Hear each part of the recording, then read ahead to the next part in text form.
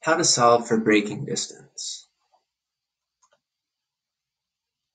To avoid a potential collision with wildlife crossing the road, the driver of a car traveling 100 kilometers per hour fully applies the brakes to stop as quickly as possible.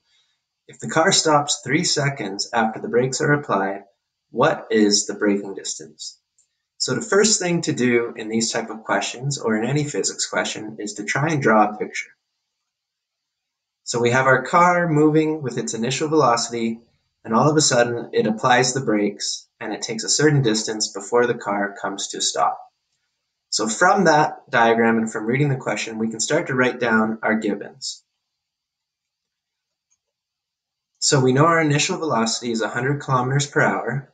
Our final velocity, because the car comes to a stop, is 0.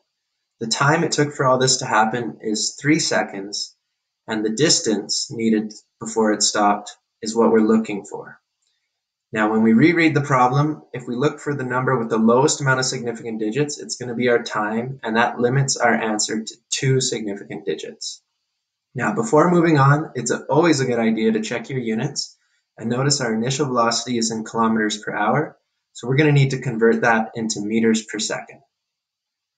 A quick way to do that is just to divide the number in kilometers per hour by 3.6, and you'll have your answer in meters per second.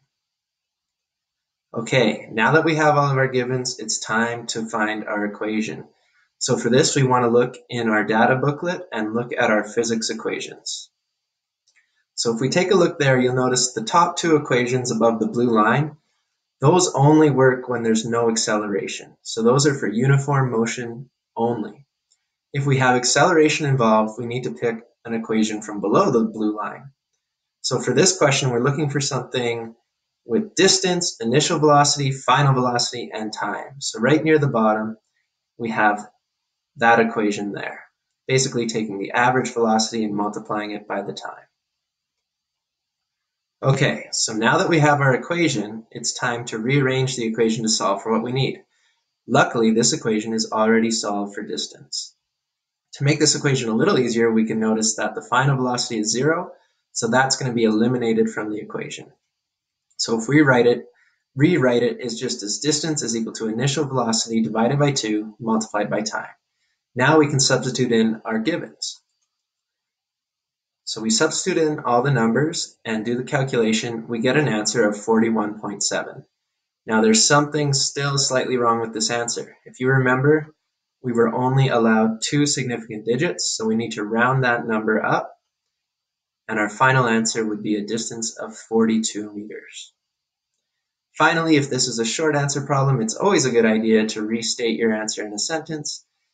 For this, they asked, what is the braking distance? So we're just going to answer with, the braking distance is 42 meters. Thanks for watching. Hopefully this helped.